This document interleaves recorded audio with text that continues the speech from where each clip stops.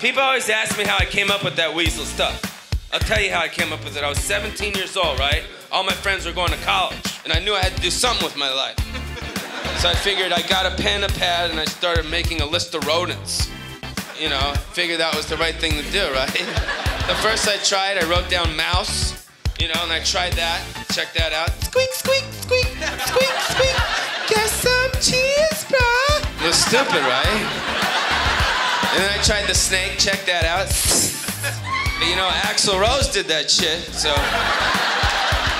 I was all confused, and out of nowhere, I'm sitting there, my gardener comes up to me and says, "Hey, brother! Hey, cabron, you got some weasels in your backyard. They're munching on the grindage." And I was like, dude, you're a genius.